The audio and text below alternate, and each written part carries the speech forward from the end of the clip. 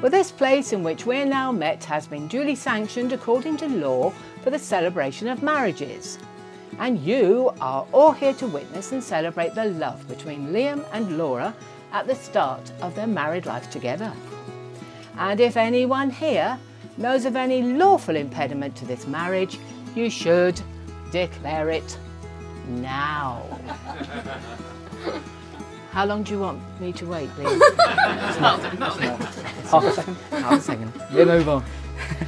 I can tell you now they've chosen the shortest possible vows because I think they just want to get married. Do what she says, Liam.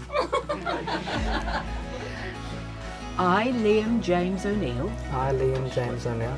Take you, Laura Ruth Catherall. Take you, Laura Ruth Catherall. To be my wedded wife. To be my wedded wife. I, Laura Ruth Catherall. I, Laura Ruth Catherall. Take you, Liam James O'Neill. Take you, Liam James O'Neill. To be my wedded husband. To be my wedded husband. Now we know where Wally is. I accept your wedding ring. I accept your wedding ring. As a symbol of our devotion.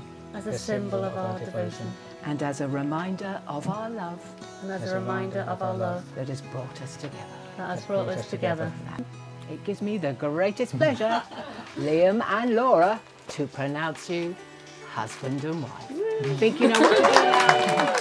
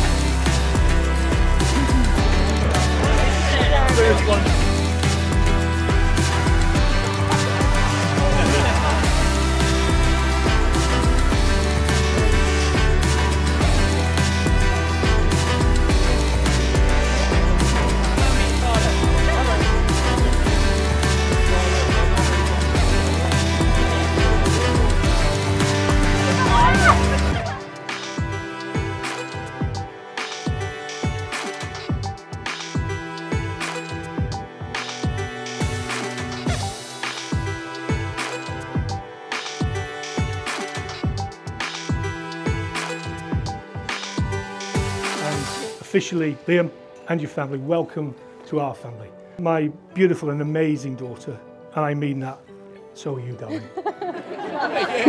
It's not your wedding, you know. I've been working from home after working away for 20 years, and it's given me the opportunity to spend more time with Laura.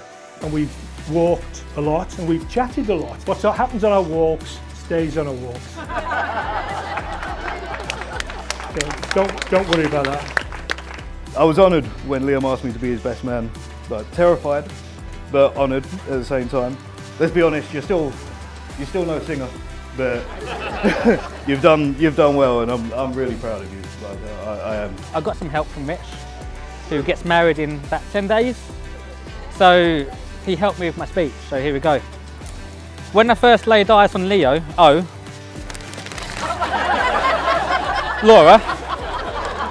Laura, thank you for being there since day one, helping me with everything I've needed, even when I didn't need it. Thank you for always putting a smile on my face with just being a hazard around the house.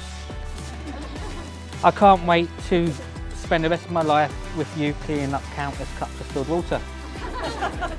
But although I miss our messy weekends down the post and at Speakeasy and Voodoo, there comes a time when we all have to settle down with the person we love. So I ask you all now to join me in a final toast to the future happiness of the bride and groom, to Mr. and Mrs. O'Neill. May their life together bring them happiness and love.